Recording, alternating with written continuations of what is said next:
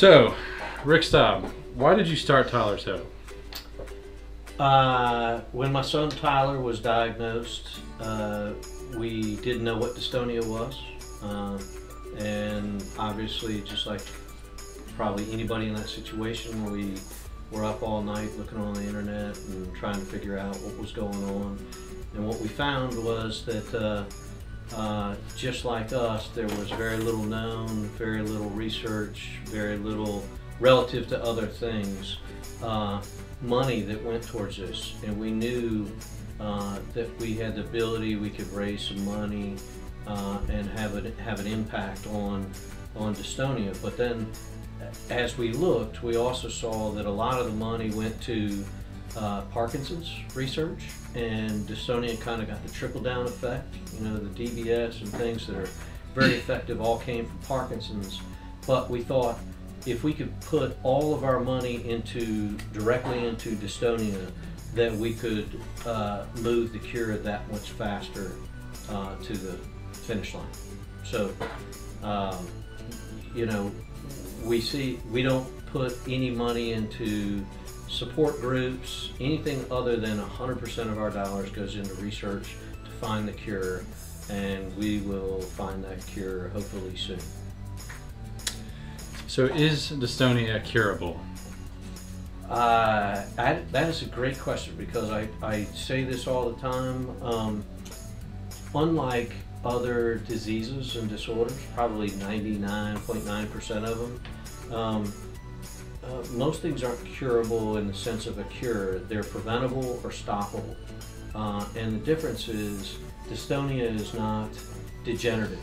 So you don't, nothing's degenerating, nothing's dying, nothing's that we know of. So when we cure dystonia, they go back to normal life. You know, there's nothing that has to be rebuilt or re-engineered in order for them. They haven't lost anything. Most other diseases and disorders, if you find a cure, it's really a prevention or a stop of the progress. My mother has Alzheimer's.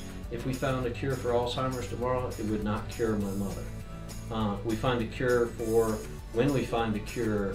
dystonia, Tyler and Samantha will be cured. How can we get to the cure faster? It's really simple. The things that we have in place right now, I'm probably oversimplifying it, but with the summit and things like that, the research that's being done and the focus on dystonia versus anything else, this has a finish line. So it's a matter of time and money.